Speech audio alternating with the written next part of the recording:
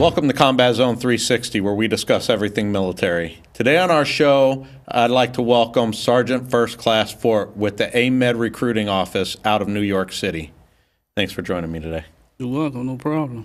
Yes, what I want to do right now is I want to know where Sergeant Forde comes from. Yes. Well, I was born and raised in Guyana, South America. Okay. You know, I came here when I was 13. Went straight to Florida. You know, my family and I, it was about 8 of us, 3 brothers, no, 3 sisters. I'm sorry, 2 brothers, and we just try to make it, acclimate to the United States because you're the new kid on the block. So and it's been good. Been here 28 years now, going on 29.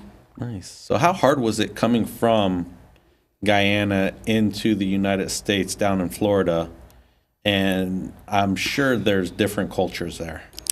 Well, there's a lot of Caribbean people in Florida. Okay. So it was somewhat of a easy transition. Mm-hmm. But at the same time, you're still that new kid on the block. Yeah. You have an accent. And everyone wants you to, to talk so they can hear you. Because they're fascinated by that. But at the same time, you kind of feel out of place a little bit. So you're trying to cope with all of that. Yeah. And trying to find your way in and fit in, No, definitely. I know how it is. I mean, I grew up, my dad was a Marine, so yeah. I moved around constantly, and I was always the new kid wherever we went. Yeah. So I know exactly how that is, going from the West Coast to the East Coast, having the Southern accent, having the New Jersey accent. Yeah, I know how it is. 'Cause I was able to adapt wherever I went. Yes. So I know how difficult that can be. Absolutely. Now, did you play any sports in high school? Actually, I did. I'm actually short for my, but I played basketball. I found a love for it. I got good at it. Played in high school. I had an opportunity where I could have walked on, to the junior college. Mm-hmm. But I was working full time, so I had to leave full time work and walk on and earn a scholarship. Okay. So it was like a decision I had to wrestle with. So in the end, I ended up keeping my full time job. No, definitely. Right, because I was paying for college at the time. So I didn't want to take that risk. Being the short guy and everything. No, exactly. So, yeah. I mean, not everybody can be a Spud Webb. Exactly.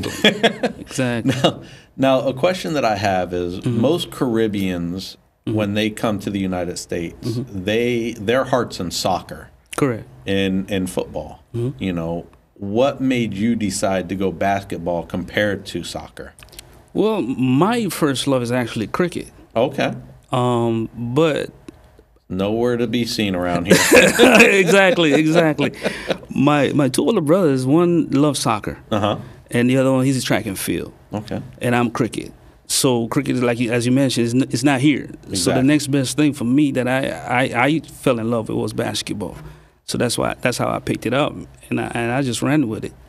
See, cricket, I would have figured you would have went baseball. But No, I didn't like baseball. I don't know why. I didn't like it. Really? I was always scared of the ball. Yeah. I don't know why. Yeah. But I would rather get hit by a 250-pound man coming across the line than a little hard ball going about 50 miles an hour towards me. Yeah. I don't know. So when you graduated high school, yes, were you in any clubs at that time, or were you just straight sports? I was just straight sports. To me, that was my club. I was never really into like fraternities and clubs and stuff like that. I felt part of the team being, playing basketball and interacting with the players and stuff like that. So everything that came along with that, I enjoyed that. So you were in a nice team organization. Yeah, absolutely. Nice. Absolutely. Now, you went to college after you graduated high school. Yes, I did. And you were working a full-time job. Yes, I was. What turned you towards the military? What influenced you to join the Army after you were going to college? One of the things that, I experienced was, I was working at Publix supermarket as a stockman.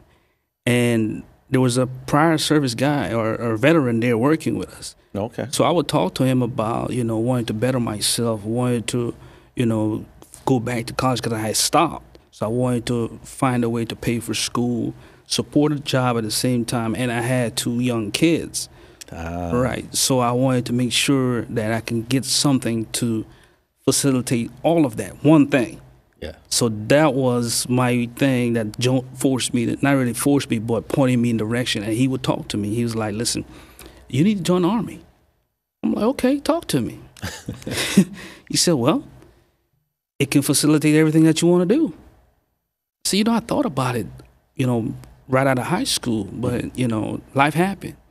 I have 2 little kids and I didn't want to leave them, you know what I mean? It was like, okay, but you want to do your education, you want to have a good job, I think this will be a good fit for you. So I joined the reserve. I actually wasn't recruited. Okay. I joined.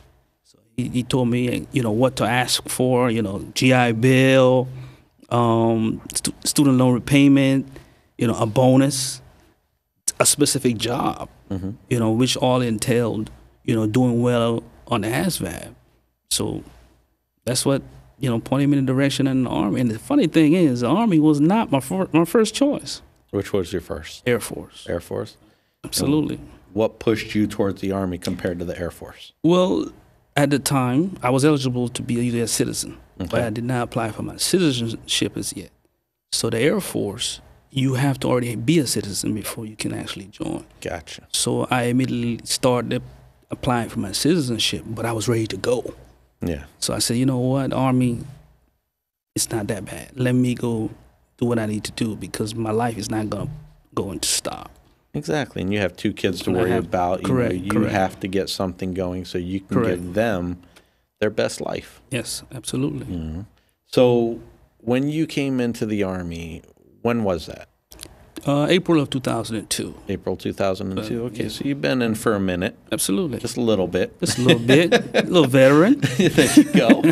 Now, when you came in, you went to basic training. Yes. You went to your advanced individual training. How was that process for you? I was already 25 when I joined. So, it was I understood more. I understood what the drill sergeants were doing. Mm-hmm. So, and I had a good time because I understood what life was, really about at that time. So I knew they were trying to, per se weed out the weak, but it's not really weed out the weak. We're trying to make sure that we have the best individual possible that can be in a job to help serve in the Army and help protect the nation. So I understood that's what they were doing when they would wake us up early or they would put us in stressful situations. I understood that's what they're doing. AIT was fun. I went to San Antonio, Texas, and that was good. That was good. I enjoyed the time. It reminded me a lot of Florida. It's actually one of the places I would consider living other than Florida is San Antonio. So it had that much of an impact on me. That's good. Yeah. Now, when you joined, what was your job when you first came in? A dental hygienist. Okay, so you were in the medical field. Correct. Dental hygienist. Mm-hmm. And then how long did you do that until you moved on to recruiting? I did that until 2011. Okay. Right, I was doing that. And now, was that active duty or that's all active reserve? Yes, that's okay, active. So everything was active duty. Correct. Well, I joined as a reserve and I got mobilized. Okay. So I was able to stay on orders for about 7 years as a reservist. Nice. Yes, we were doing that's the height of OEF, OIF. Yeah. So we were doing mobilization. I was at a mobilization site. Okay. So we were able to stay there for about 7 years, and that whole time, like I said, was active duty. But right after that, I didn't go into recruiting. After that, I went into I got a job at the WTU. But this was even more specific. It was community-based. Okay. Where we're taking care of the wounded soldiers or the hurt soldiers. All right. So OIF and OEF. Correct. What does that stand for our viewers? So this OIF is Operation Enduring Freedom, and OIF, Operation Iraqi Freedom. Okay. Right.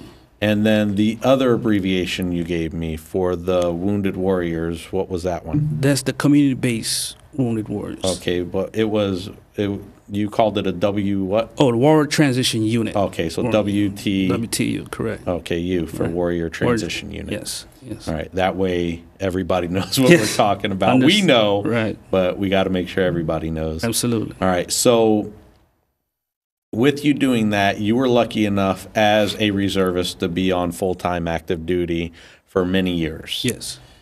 What pushed you over towards the recruiting aspect of it? Well, my time came up where I couldn't be in that position anymore. Okay. So, and I actually applied for an active guard reserve position. Mm-hmm. As reservist coming to active duty full time. Okay. You know, and will remain or can remain active duty doing 20 years and receiving a retirement. So I applied for that, and they contacted me. They said, "Well, your package has been approved. We have a job for you. How you feel about recruiting?" I said, "Sure." So they said, "Okay, we'll set everything up. You need to do this, this, and this. Mm-hmm. For as you know, the documents that we send to you, make sure you get them back to us in a timely manner, and we'll get you scheduled for your recruiting training." Okay. So, which took place. Nice. And how long have you been on recruiting duty? Going on 6 years. 6 years? 6 years. And what jobs have you held while you were in recruiting?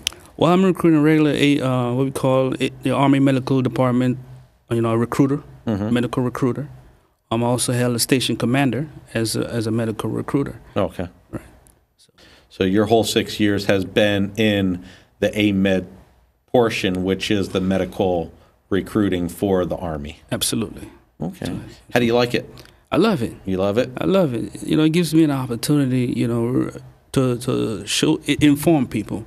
I like to say, recruiting people, or recruiters, they can look at themselves as salesmen at times. Mm-hmm. But you got to get outside your box at times and look at yourself as, giving information, informing people Mm-hmm. of things that what they may not know that's available to them, and how the Army can help facilitate their agenda for us financially or even service the country.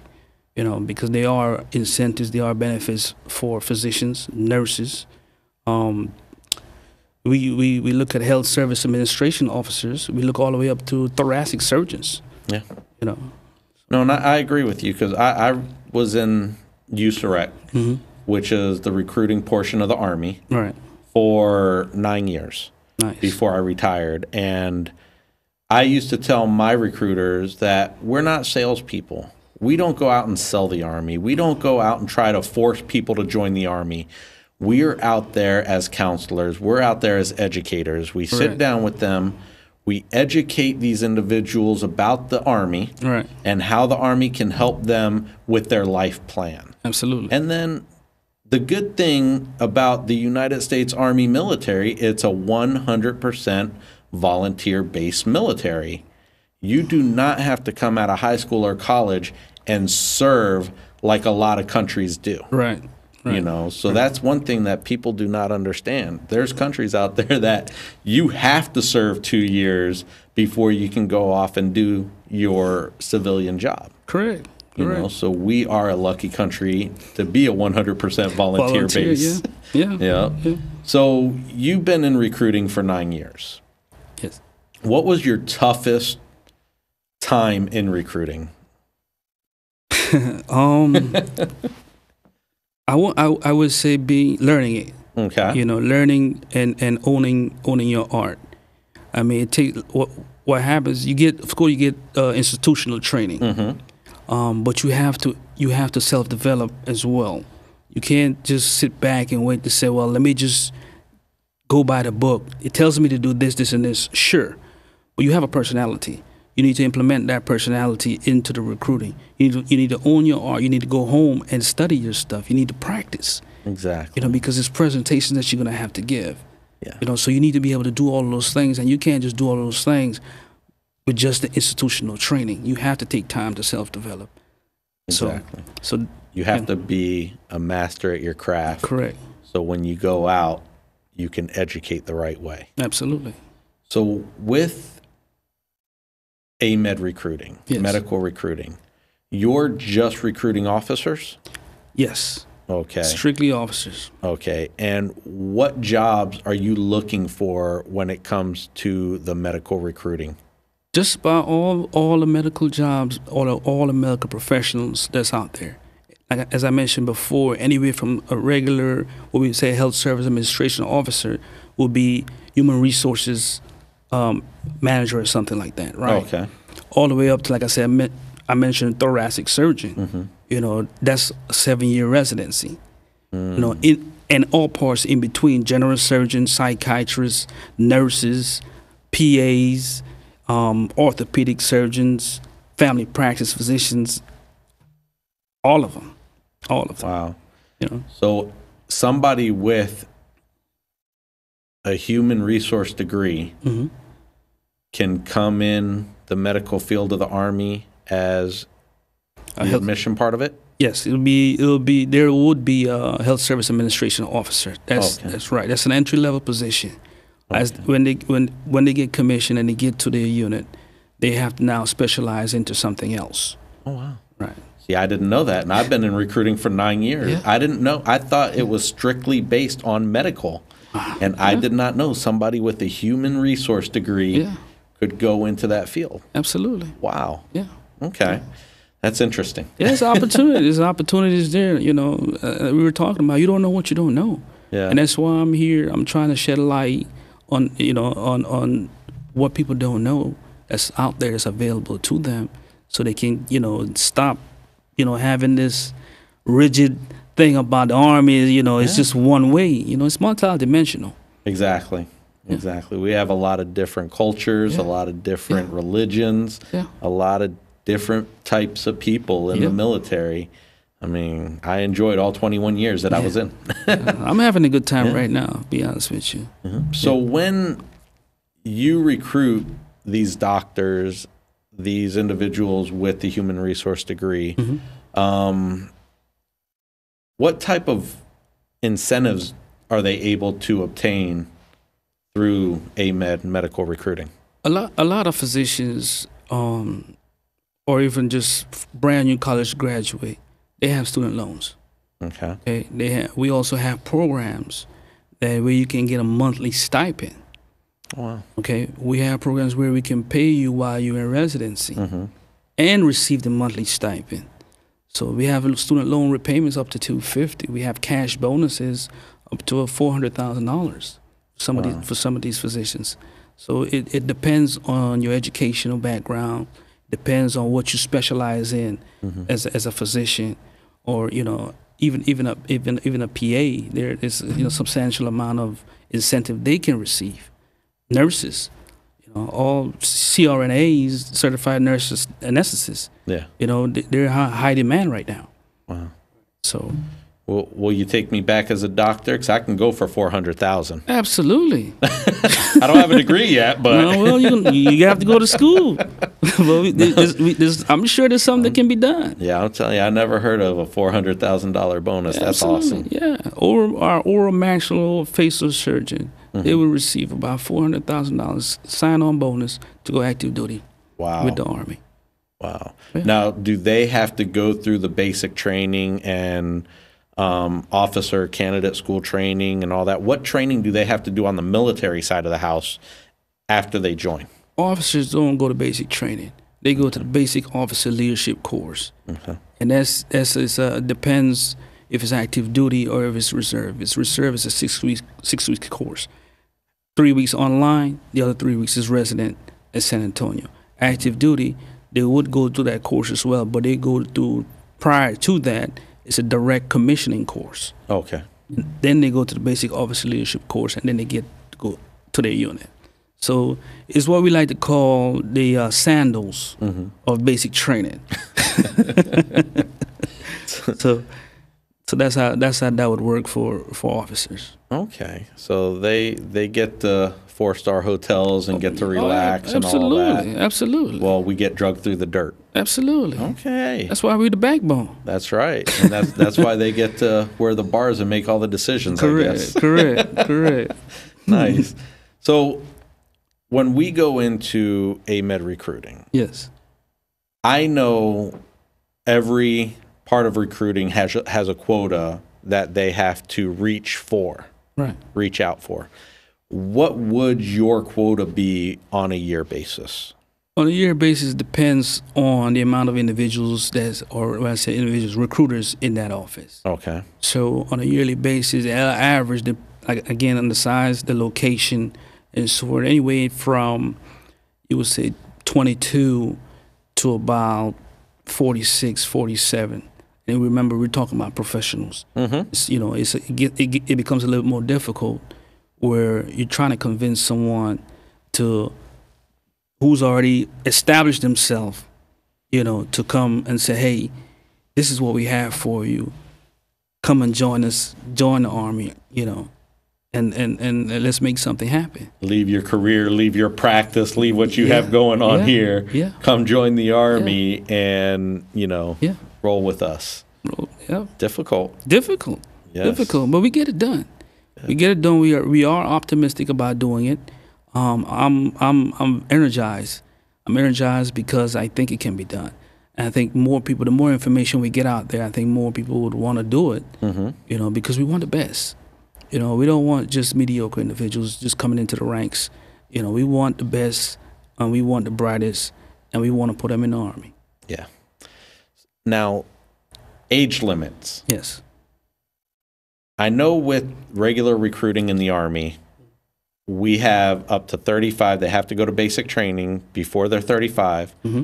But if there's an age waiver, it's up to 42. Correct. What's the difference for you guys? For us, it's 42. Okay. Right? And the age waiver can go, depends on the specialty, up to 6 months prior to your 62nd birthday. Okay. For example, a general surgeon or emergency medicine doctor, right? There is a high demand for that. So if you come in and let's say you're 56, I need you. Yeah. We're gonna get you a waiver. Yeah. Well, you don't need them. The Army needs them. The Army needs. Correct. The Army needs you. Yeah. The soldiers need you. Soldiers need you. Yeah. Absolutely. So we'll do our best to apply for that waiver. That's how it works. Nice. Yeah. And when they come in, do they have to fit a type of criteria when they come in?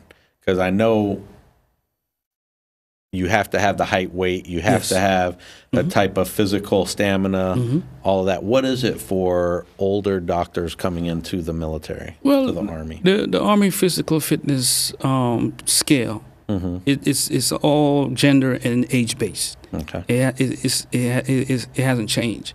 So, the doctors, they still have to follow those guidelines.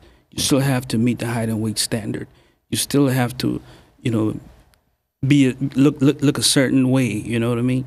And it's not just based on looks. It's based on, the whole concept, the whole package. Your qualifications. And again, your mental fitness and so forth. So it's a total what we call a holistic concept. Yeah. You gotta fit the part. Okay. With medical students coming out of school, when do you start recruiting them? When do you start talking to them and educating them about becoming a doctor in the Army? What we try to do, we try to get to our undergraduates, whether they're freshmen or they're seniors. Okay. Typically, we would try to get in front of our seniors, right? Because they can start applying immediately for the scholarship, the health professional scholarship program. That scholarship pays for medical school. Wow. It also gives them over $2,300 stipend, monthly for 10 and a half months out of the year, right? There's also a $20,000 cash bonus, taxable, that they can receive. So by the time they're done with, and all of it takes care of medical school. Yeah. So by the time they're done, they'll also match into one of our residencies. Okay. Because right now, the big thing is out there, residency is hard to get into. There's a lot more graduate medical students than there are residencies to fill. Yeah. So we have our own matching system. So, yeah. So on top of them going through medical school, doing everything, they'll come in residence with the Army? Yes. So they'll have a slot. So that's a guaranteed resident. Yes. compared to flipping a coin and hoping you get into some civilian hospital. Not to mention you're debt free. Yeah. Oh, trust me, I know medical school can be an arm and a leg. Oh yeah, oh yeah. I've spoken to medical students. I've spoken to dental students. Some of them have student loans up to $500,000. Wow. Oh yeah. That's a lot of money. It's a lot of money. My house don't cost $400,000 bonuses. Yeah. So, what advice do you give them when you're out there talking to them? How do you guide them down that path? Because I know it's difficult to guide a regular college student down that path. Mm-hmm. What's the biggest thing that draws them in? Well, the part to be debt free. Mm-hmm. That's one of the biggest things that draws them in. And not only that, we present a competitive nature. Can you make the cut? You know, we're looking for the brightest and the best. One of the things they need to do to prepare themselves is volunteer. They need to be competitive, grade point averages. Yeah. You know, all of those things matter. The MCAT scores, you know, getting letter of acceptance into medical school. So all of those things we bring to their attention, mm-hmm. what the qualifications are, what the requirements are. You know, because it's not just, it's the Army, I got to shoe in. No, exactly. Everybody thinks they could just walk into the Army. No, you cannot just walk into the Army. Yeah. You know, stay out of the law. It's real. You know, all of those things we present to them. Yeah. So when they graduate college, go through their residency, you know, they're debt free. Mm-hmm. What does their typical contract look coming into the Army? A typical contract would be, for example, it would be the greater of the two. For example, residency or medical school. Okay. So let's say your medical school, we pay for 4 years of that scholarship. Mm-hmm. You may take a residency or get matched into a residency for 3 years. Okay. Your service obligation will still be 4 years. That's how it works. If you get a residency, general surgery, 5 years, mm-hmm. you will serve 5 years on active duty with the Army. Okay. Right, and you're getting paid. No, exactly. I mean, you're getting paid as an officer. Absolutely. Housing allowance, food. Where was the best place you were deployed? Or stationed, I should say. I would say when I was downtown Orlando. Yeah. that was the community-based warrior transition unit. I was with them. Okay. And you know, it gave me pride when I was leaving that my unit, because I was a platoon sergeant. Yeah. And my unit, when they did not want me to go. Yeah. You know, they were like, "Wow, we just got you. You know, you only been with us for a year and you have to go." I said, "I have to go. Gotta go. Gotta go." Mm-hmm. So, if they wanted to get a hold of you, let's say there's a doctor sitting on his couch right now saying, "You know what, that's something I can do," and they wanted to get a hold of you, how could they do that? Well, we have offices throughout New York, mm-hmm. you know, and extended areas. For example, we have an office at New Windsor, near West Point. We have one in North Jersey. We have an office in Brooklyn, and my office is in Manhattan. Okay. In the FBI building. Nice. So. And how would they find you guys? Well, we have GoArmy.com. You can find us on GoArmy.com. Mm-hmm. We're also on LinkedIn. We have Facebook. We're all social. We're out there. Could they Google you and find out where your office is? Yes, they can. Yes, so they just can. Put AMED Recruiting, New York City, and they'll find you. They'll find me. Your number's on there too? My number, my email address, everything is on there. Nice. Well, we'll make sure that gets out because that's some good information to have. Absolutely. And I'd love to thank you to coming on the show and putting out this great education to all of our viewers, because I'm sure somebody's watching saying, I can do that. Yeah, appreciate it. Anytime. Appreciate you having me. Anytime. And thank you guys for joining in. And until next time, make sure you thank a veteran.